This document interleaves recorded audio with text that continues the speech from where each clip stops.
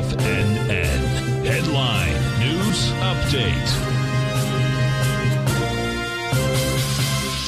Good afternoon, folks. Steve Rhodes coming to you live from the shores of sunny Delray Beach, Florida. This is your 2 p.m. update. Currently, we have all the U.S. indices trading to the downside. The Dow's off 107 points, the S&P 32, NASDAQ 100, 143, Russell's off 31, semis down 52, Trend is off 52 as well. You've got gold trading out at 1948. That's off $7. Silver down 65 cents, 2.5%, 24.61 is the print there. Lights Recruit up 79 cents, trading out at 102.97. Let's take a couple of moments here. Go take a look at the NQ charts, our multi-panel set of charts, looking at some real short-term time frames. And what we're going to see is that we don't have any bottom signals as we speak right now. 5-minute time frame chart, no bottom signal there.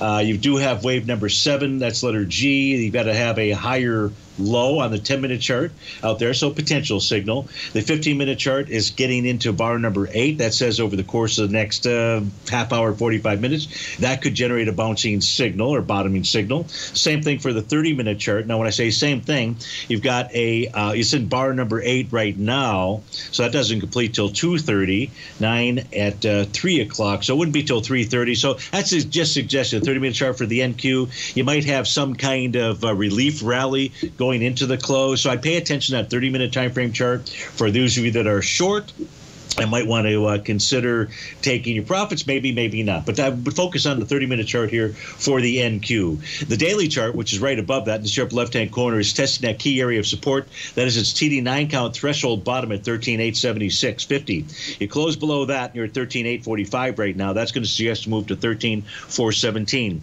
Let's spend a few minutes, take a look at our indice chart, see what kind of signals they're providing us, if anything. In the upper left-hand chart, you've got the Dow.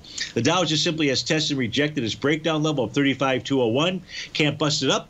Try to bust it down. 34,735 or so would be its price target. In the case of the S&P 500, its price target to the downside is 48,3124. You close below that, 42.51 becomes the price target. The NDX, a close below 13,884, which you're trading below right now, would suggest to move to 13,475.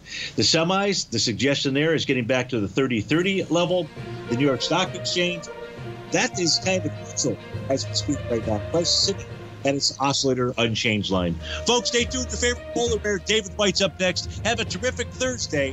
I'll look forward to seeing you tomorrow on Fantastic Friday.